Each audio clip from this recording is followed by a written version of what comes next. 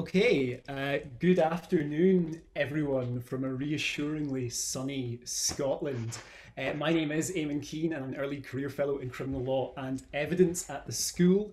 It is my absolute pleasure this morning to introduce Dr. Abenaa Owusu-Bempah. Abenaa joined the LSE in 2017 as an assistant professor of criminal law and criminal evidence. And prior to that, she was a lecturer in law at City UL. She's also held positions as a lecturer at Sussex and was a research assistant at the Law Commission for England and Wales. She holds degrees from UCL and from the University of Bristol and is a fellow of the Higher Education Academy and an associate fellow of the Ghana Institute of Advanced Legal Studies. I'm personally delighted to be able to introduce Abenaa this morning, as she is a scholar whose work I have relied upon extensively myself of late. She's someone whose work casts a real critical perspective on both substantive and procedural issues related to the criminal law, and is published on diverse matters ranging from defendant participation in criminal trials through to the fair prosecution of hate crime. She's here today, obviously, to speak about ongoing work relating to rap music and its use in criminal trials in England and Wales. So, without further ado, I will hand over to Dr. Owusu-Bempah. Thank you very much, and thank you for inviting me to come and speak about my work in progress. I'm just going to share my screen to get my slides up. Okay, so this is looking at the admissibility and use of rap music as evidence in criminal trials. This is something which, according to anecdotal evidence at least, is becoming increasingly common, possibly aided by access to material through phones, through YouTube, through social media. It's something which has received more attention in the US, where scholars and lawyers have been raising concerns about the prejudicial effect of relying on rap as evidence, as well as the discriminatory nature of this practice, given that it's used predominantly as evidence against young Black defendants. Here in the UK, interest is growing in this topic amongst academics and practicing lawyers. And there's a growing body of literature which looks at the policing and the criminalizing of rap and rappers, usually from a cultural studies or a criminological or a sociological perspective. So my work is being informed by these perspectives, but I'm focusing on what happens in the courtroom and the application of the law of evidence in relation to rap lyrics. I'll say a bit more about what I'm doing in terms of a research project shortly, but I thought I'd first start with a little bit of background or context in relation to the topic. So I'm sure that everyone is familiar with rap as a genre of music. It originated in the Bronx in New York in the 1970s as the musical component of hip hop culture, and started out as party music and then evolved to include political and social commentary. It's a picture of DJ Kool Herc at the top of the slide, who's credited as being an originator of hip hop music. It spread across the US and then globally to become one of the, if not the most popular and profitable genre of music. In the UK, we've had many distinct subgenres of rap. There's some pictures across the bottom of the slide from the early 2000s through to the present day, sort of representing this. UK rap has been influenced not only by American rap, but also by UK dance music and music and culture coming directly from the Caribbean and West Africa. The most popular subgenre at the moment here is drill. Drill originated in Chicago. It became popular here in the 2010s. It took on its own sort of distinct UK or London or even South London style. And most of the recent cases that involve the use of rap as evidence concern drill music. And that might be because it is one of the more popular subgenres at the moment. It has gone mainstream. There were a number of drill albums in the official charts in the last year, and there's a very wide and diverse fan base. But also drill is characterized by violent content. So references to stabbings, to shootings, to drug dealing are the norm within drill. And I'll say more about that, the significance of that later on. Despite the violent nature of some rap music, it can be very beneficial to participate in rap. So there is the prospect of commercial success and financial gain, cultural reward.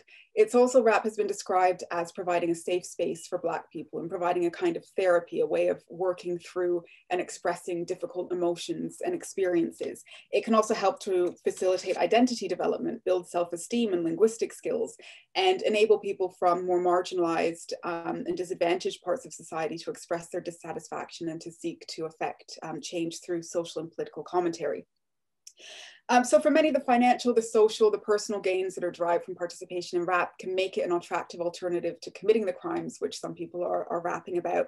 Yet rap has long been viewed with suspicion by the authorities.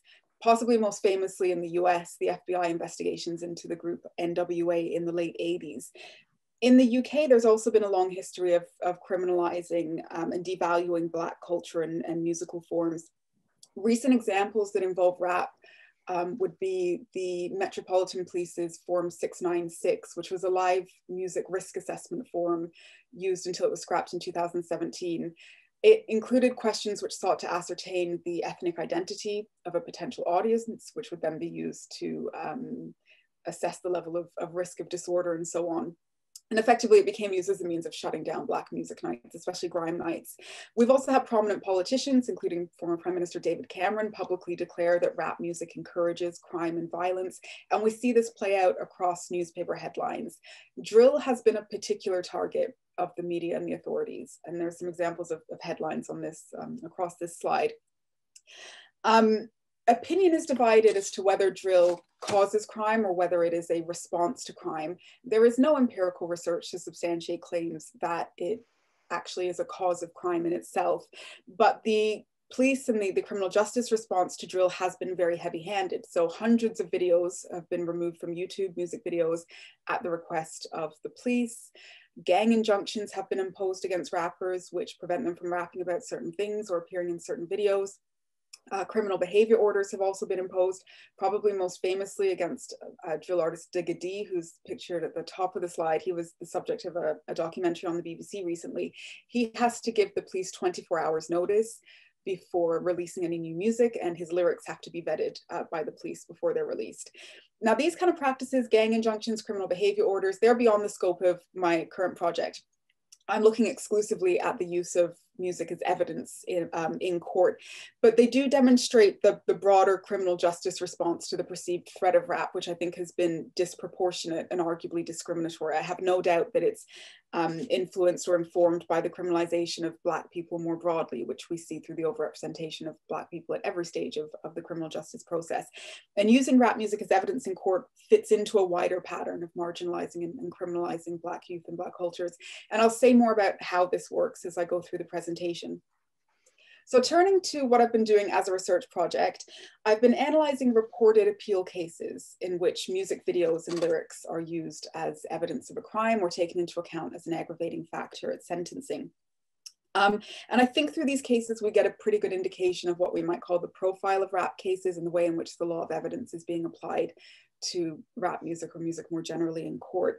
There are important limitations to what I can find out through looking at appeal judgments. So they don't tell us the extent to which prosecutors are actually using or seeking to rely on rap in first instance trials, or the extent to which judges are more likely to admit or exclude the evidence. There is anecdotal evidence around that. As I mentioned earlier, there's suggestions that this is happening more and more often, but we don't have any empirical research on this. And I'm not sure how we would quantify this anyway to actually come up with numbers. Appeal judgments also tend to lack detail about the exact nature and context of the evidence or lyrics or music videos at issue. In many of the cases, this could be because it's not actually being challenged on appeal. So in many of these cases, it's mentioned in the judgment and in some cases talked about in some depth as part of the evidence which was presented, but it's not forming a ground of appeal.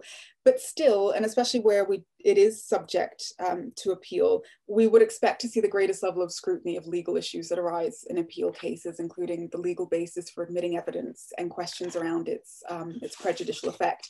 So we should be able to get a good idea of how rap is being handled in criminal trials through an analysis of appeal judgments. So to find these cases, I've simply been doing searches on legal databases using various search terms. So far, I've found 38 cases, and I should highlight, even though this is virtually at the University of Edinburgh, I've been looking only at cases from England and Wales. And I've found 38 cases so far from England and Wales, which I think are relevant to this topic. 34 of them concern the use of rap music. The other 4 seem to cover other genres, but it's not always explicitly stated what the genre is. 31 of them involve the use of lyrics or videos as evidence against a defendant or as an aggravating factor at sentencing. The others I've included because I think they're relevant insofar as they link rap to crime or character. And most of these are using, or there's mention of potential for use of rap as character evidence against a non-defendant witness. But the vast majority of cases involve the use of rap music as evidence of a crime or taken into account at sentencing. From these cases, a number of sort of themes or patterns became immediately apparent. And so it's these which I'm going to sort of give a talk through and raise some of my main concerns around them. So first of all, just to reiterate that the vast majority of cases involve rap as opposed to any other genre of music. And some of the search terms that I used were really quite broad, like lyric or music video. So I had expected to find a range of cases where music is being used as evidence, and it seems that only rap is being used in that way, which could suggest a deliberate targeting of rap as a genre, which is consistent with the fact that there are police officers who spend an awful lot of time on YouTube going through rap, especially drill videos, looking for evidence of crime. The earliest case I found goes back to 2005. That was actually one of the few that didn't involve rap music. I think the earliest rap case was 2007. And I've done searches through to the end of last year. The most recent 16 cases were reported in the last couple of years. That could suggest that there has been an increase in the use of rap as evidence, which would be consistent with what I'm hearing anecdotally. It could also suggest an increase in challenges to the use, since these are appeal cases. It also coincides with the rise in popularity of drill. And as I mentioned, drill is a particularly violent subgenre of rap. And on that point, most of the cases involved crimes which involve weapons, usually firearms offenses, so lots of possession of firearms with intent to endanger life, or violence, including some murder cases. This is not surprising because reference to weapons and violence is very common in rap music.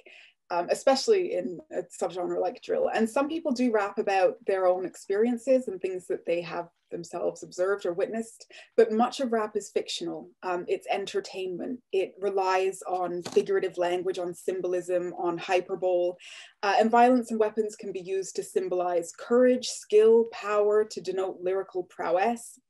It's also a great way of gaining attention and ultimately success. We know since the rise of gangster rap in the 90s that violent content sells. And for many fans, the more authentic it appears to be, the better. So if the defendant is a rapper, there is a good chance that at least some of their music will contain references to violence and weapons, and may do so in an intentionally convincing way. We can't take it at face value. It's not reliable as a statement of fact because of the conventions of the genre. So at a minimum, the relevance of it needs to be scrutinized very carefully to make sure that it actually relates to the crime which the defendant has been charged with. And I'll talk more about how the courts assess relevance later on. Most of the cases that I've come across involve crimes committed and tried in London, a few from Birmingham and Manchester, so they're almost all from large urban areas. Defendants tend to be young, most of them were teenagers, and in the cases that I've found, this evidence is only ever used against male defendants. It's also clear from the case law that the rap is being used, and music more generally is being used as evidence almost exclusively against Black defendants. To a lesser extent, Asian defendants, but by and large, appellants or defendants were Black. This could suggest a deliberate tactic. So we have what looks like a deliberate targeting of rap as a genre, and specifically for use against Black defendants, which could be the prosecution drawing on stereotypical narratives about Black youth culture and tapping into pre-existing biases about Black male criminality as a way of constructing case theories. And I think that's possible partly because of themes within rap, but also and more significantly because of stereotypes that already exist in society around Black people and rappers as criminals. So prosecutors can use rap to help build a case in which Black boys and men fit into the figure of the criminal without having to say as much. He looks like a criminal, he sounds like a criminal, he raps about being a criminal, he must be a criminal. And we see the racialized nature of this also in the link to joint enterprise cases and gangs. So about half of the cases that I've found were committed by way of joint enterprise. And here rap is often used to link defendants to each other, to their so-called associates. and then to the offence. We know from other empirical research, particularly that of Becky Clark and Patrick Williams, that Black people are overrepresented in joint enterprise cases. And this seems to be a contributory factor. So their research has shown that rap is much more likely to be used as evidence of joint enterprise in cases involving Black defendants than white defendants, and often as a way of building a gang narrative. And on that point, most of the cases which I've found have said to be gang related. And here the lyrics or videos are often used as evidence of gang association or gang membership or affiliation, which is then used to link the defendant to the crime. And sometimes the way in which this is done is really very concerning. And I've been using the case of Sodé as a key example of this because it really stuck out to me, partly because of the age of the appellant. So at the age of 14 years old, he'd appeared in a music video where, according to a police officer, he'd been making remarks and gestures which were consistent with support for a particular gang. 2 years later, there is a murder. It was a joint enterprise case. Don't know who actually did the killing. And this video is used against him as evidence of his gang association, and then as evidence of motive for the murder, the prosecution saying that this was a rival gang attack. So throwing a gang sign in a music video at 14 years old becomes evidence of motive for a murder 2 years later at the age of 16.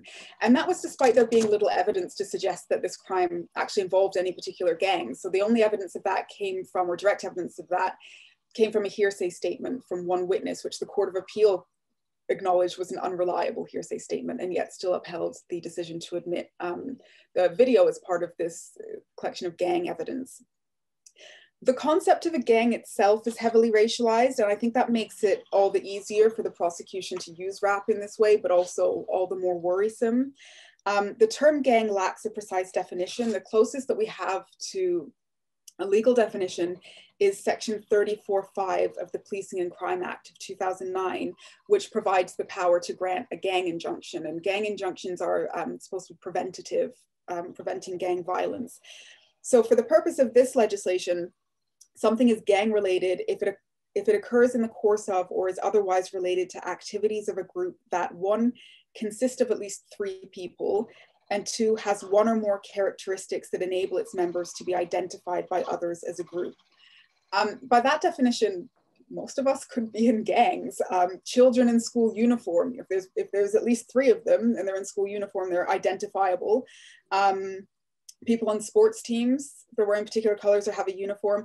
3 or more judges or barristers in their wigs and gowns are have one or more characteristics which make them identifiable as a group. So it's an incredibly broad and unhelpful definition of what a gang is.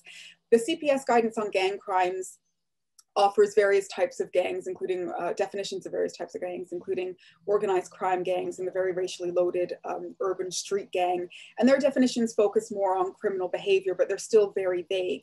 What ends up happening in practice is that the gang label is disproportionately applied to Black people. And we see this in gang databases, including the Metropolitan Police's very controversial gang matrix. Approximately 80% of people on the matrix are Black. Being on the matrix doesn't mean that one is in a gang. This is another one of the Met Police's risk assessment tools, and people find their names on this list for all sorts of reasons. It can be because of where they live, who they're seen to associate with, and these associations could be because they are school friends, or maybe they play football together on the weekends, or whatever it is. It can be because they are feature in drill videos. Amnesty International did a report on the gang matrix a few years ago, which noted that the indicators used to identify gang members simply reflect elements of youth culture and identity that have no link to serious crime. But by disproportionately applying this term to Black people, the term itself comes to evoke stereotypical images around Black male criminality.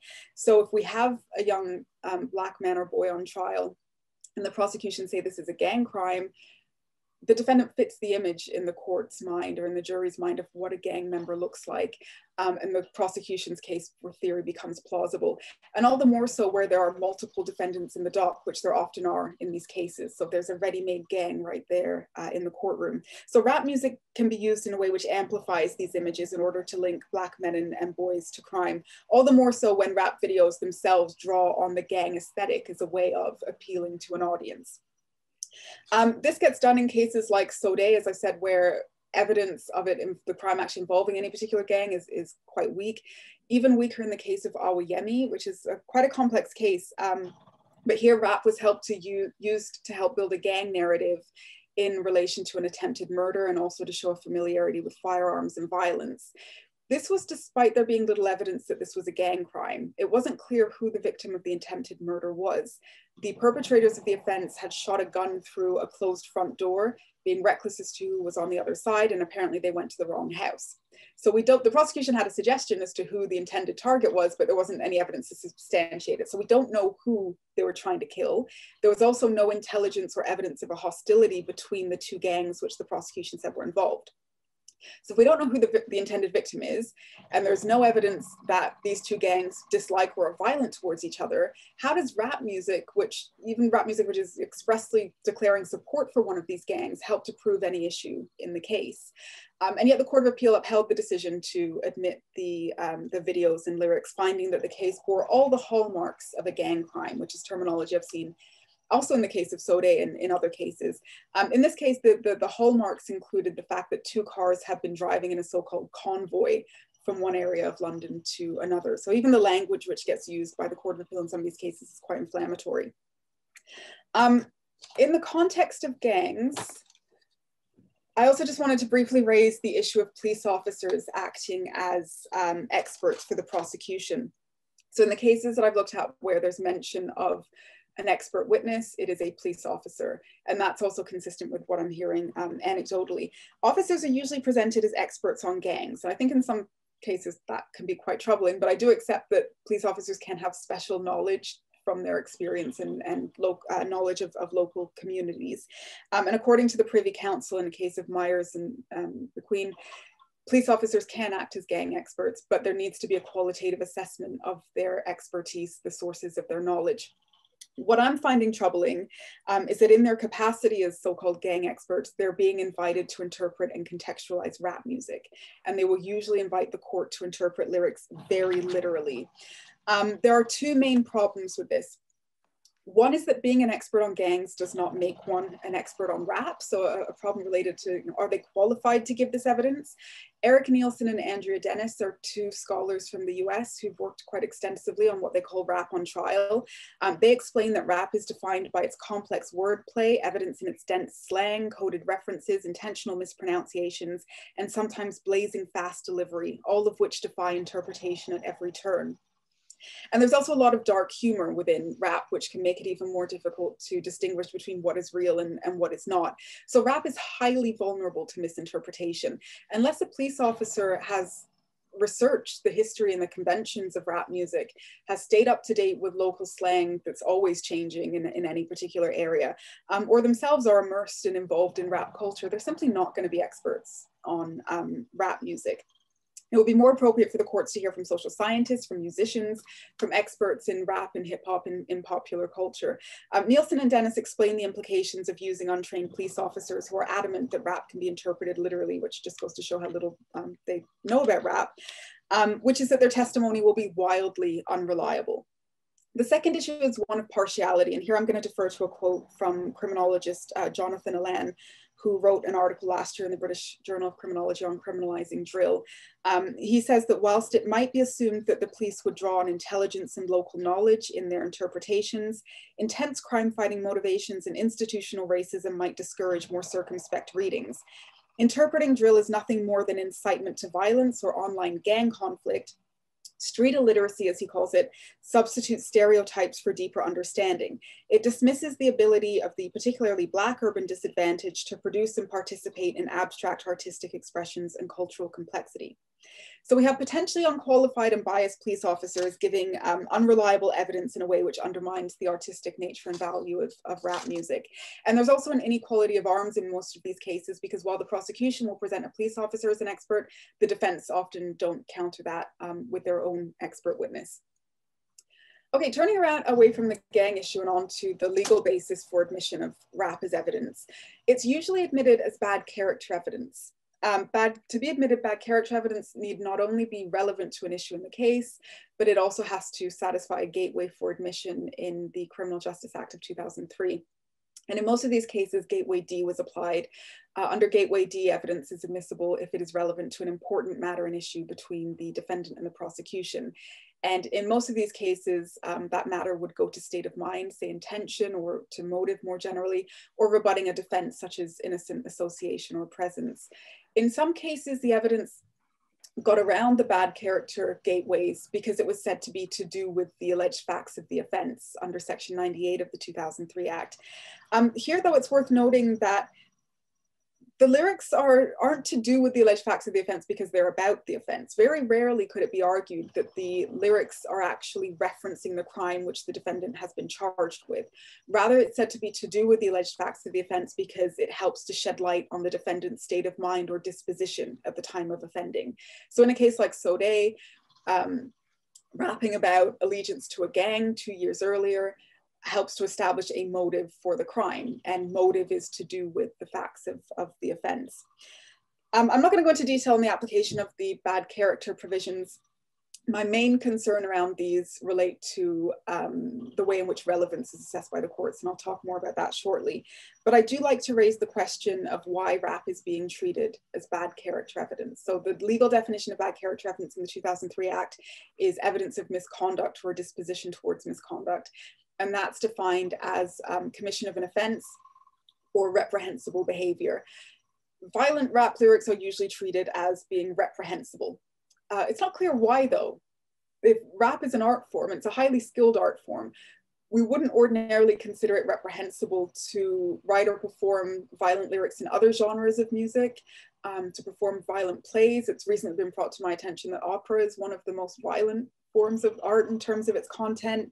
We don't consider it reprehensible to write violent novels, to play violent video games. So what sets rap apart from these other fictionalized forms of art and violent pastimes? And I'd be interested in hearing other people's views on this. I think what most obviously sets it apart is that it is a form of Black expressive culture, performed primarily by young people who fit a pre-existing image or stereotype of what a criminal looks like, and an assumption that Black arts cannot reach the same levels of sophistication as white arts, and therefore can be taken at face value, which, as I said earlier, there's a longer and broader history of sort of criminalizing and devaluing Black arts and cultures.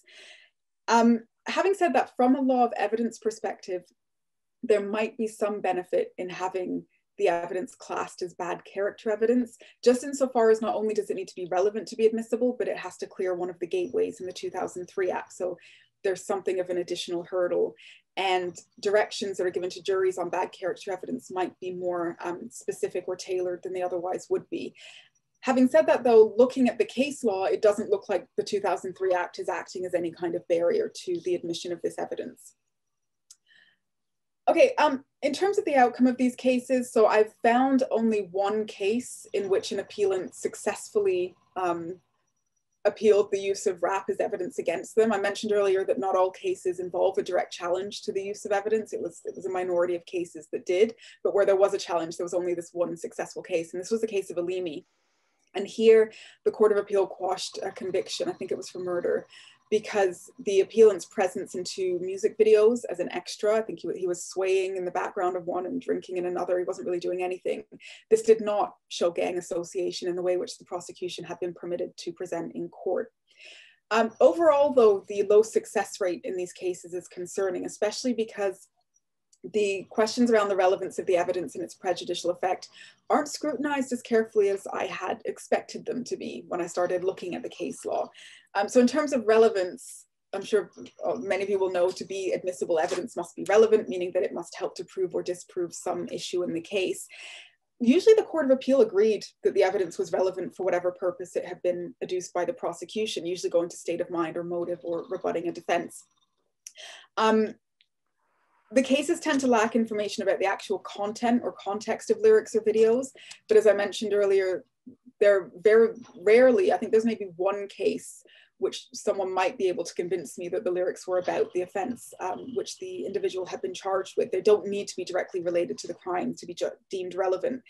The cases also tend to lack basic information about whether lyrics were written or performed by the defendant and when the material was created. And when this is raised, it's not scrutinized as carefully as I would have expected it to be. So in the case of Sode, for example, the defense or the appellant did raise the fact that this video was 2 years old. The response of the Court of Appeal was simply that that did not reduce its impact or diminish its relevance. with no explanation as to why. In an earlier case of O, the appellant was tried for possession of firearm with an ammunition with intent to endanger life. The fact that he'd rapped about guns and gangs in a video 6 months previously did not make it too remote to be relevant. And it was then used as propensity, to show his propensity as a gang member to use gun violence for the purposes of endangering life, despite the fact that there was no specific threat towards anyone in these lyrics.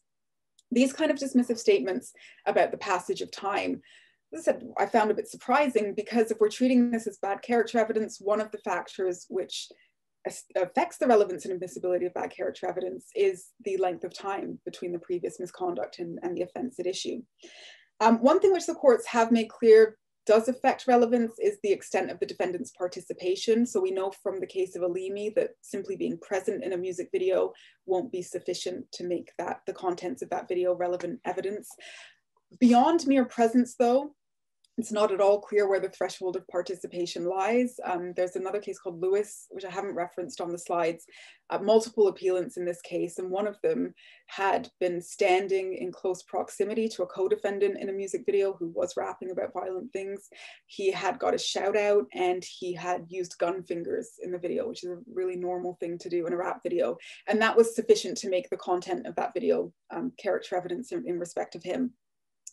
The conventions of the genre, its largely fictional nature, are rarely really engaged with. Where this is raised, the court has taken the view that it goes to the weight of the evidence rather than to its relevance and admissibility. And this is something that I would love to hear other people's perspectives on, because it seems to me that the conventions of the genre are what make it, more often than not, inherently unreliable as statements of fact, which means that it will have little to no probative value, which means that it's not relevant. The closest I've found to the court acknowledging this is a case called Solomon, where the court quite strongly expressed the view that the lyrics of songs that people choose to record on their phones will often, or perhaps typically, have no connection to the factual reality of their own lives. The lyrics at issue here was the title line of a song, sold guns to straight killers, straight being spelled STR8, in the context of an offensive possession of firearm with intent to endanger life. So the court recognized that lyrics are fictional in nature, but then found that it would be reasonably apparent to the jury that lyrics of a song do not necessarily or perhaps commonly bear a connection with actual real life events, and so no problem with the lyrics having been admitted.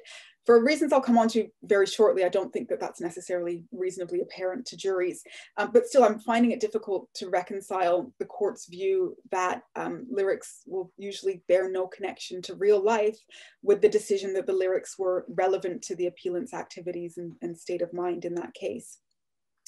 In the case of O, the trial judge's statement seems to be more indicative of the approach or attitude here, where it was stated that the fact that the assertions made in the video, which I have seen, revolting though they are not extraordinary by the standards of modern music. It seems to be entirely beyond the point. So as I said, the conventions of the genre are not preventing its admission in these cases. Turning just briefly to fairness and prejudicial effect. So even if evidence is relevant, it should not be admitted if its probative value is outweighed by its prejudicial effect. The potential for prejudicial effect when it comes to rap music is huge.